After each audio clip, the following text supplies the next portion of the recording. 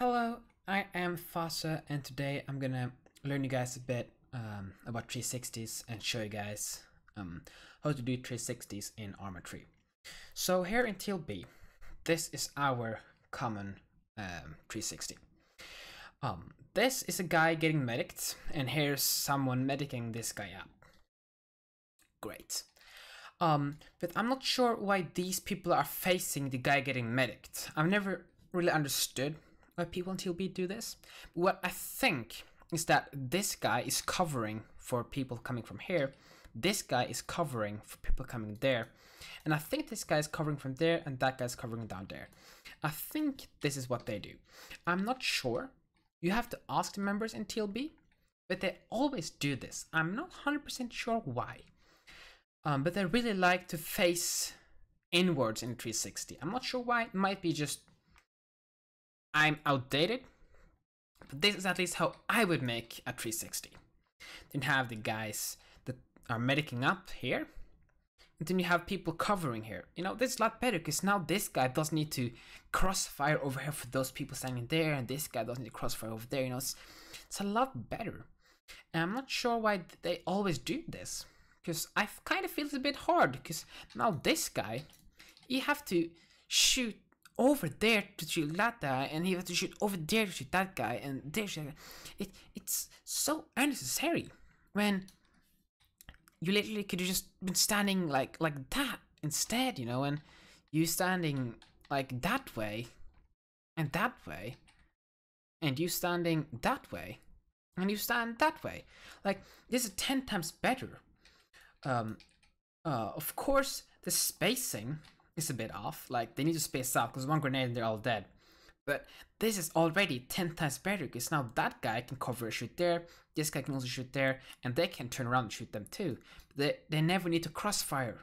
There's never going to be crossfire. That's a good thing.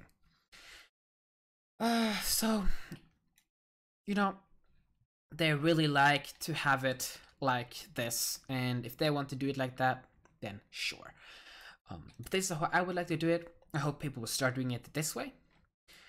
Reason why is then because you can cover there, that guy can cover there, you cover there, and that guy there.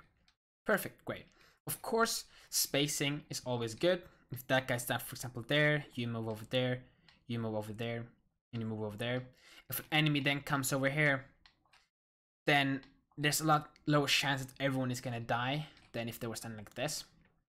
Of course, you have when we make like 360s like this, and like this is also pretty good 360, and it's 10 times better than that one. Of course, spacing need to work here too better, but as you guys maybe know, it isn't necessarily always best to have a lot of spacing. Sometimes it's better to be compact and stay like this, because you don't maybe have space for having, for example, a larger spacing between everyone. So try to avoid this. Try to keep it like this, and this if you can't have more spacing. This also very close, but at the same time 10 times better than that over there. 10 times. It's very important to at least look in every direction, like have someone looking that one direction, someone looking there, because then you always are sure that you're never gonna get flanked, and you won't know about it. Like there, they will just get shot instantly. They won't know where from. But here, if this guy see that, oh, we're getting shot from over there, then this guy can fast turn around like that, and that guy like there, and then this guy can still keep and hold it back, you know. And if they suddenly get shot from there, then this guy can move and shoot over there, this guy there, and boom. You know, 10 times better already. And then you have, for example, when you land a helicopter, this helicopter just landed, they have run out of it, and now they are covering a 360 and the helicopter is taking off.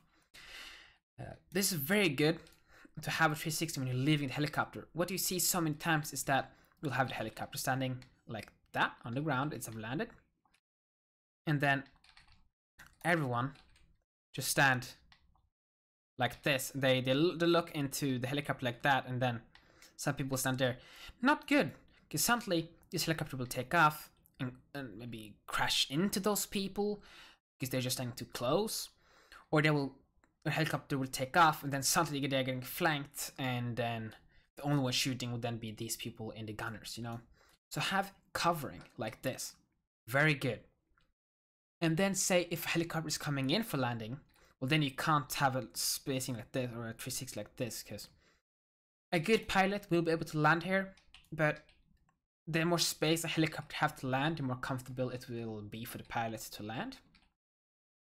So if you want to make an LC, then space you guys out to have a large spacing between you guys and have a large circle, and then pop a blue smoke in the middle. Helicopter will come in, land, and then people can get in.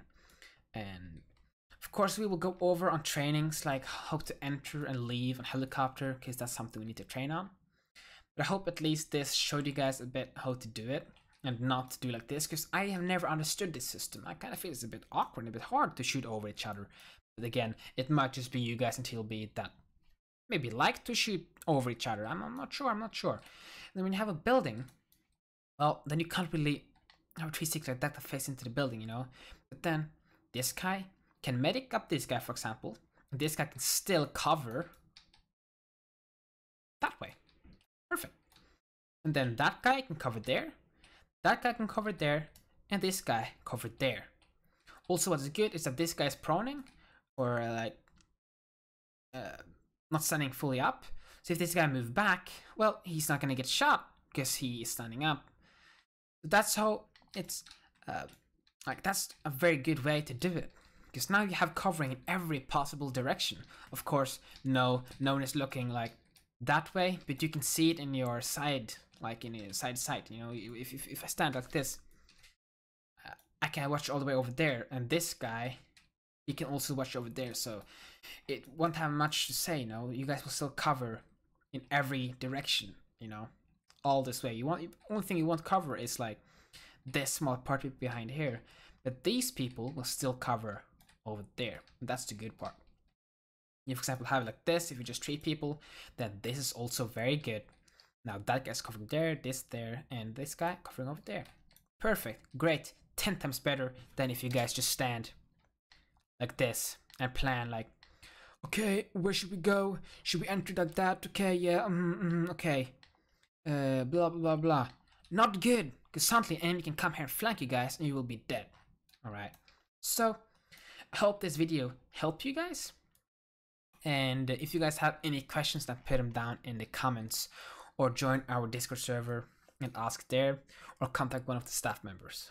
We will also host some trainings in the near future where we will show more about this, like what to do, like 360's and other formations, like the columns and the lines and all of that. That's something different.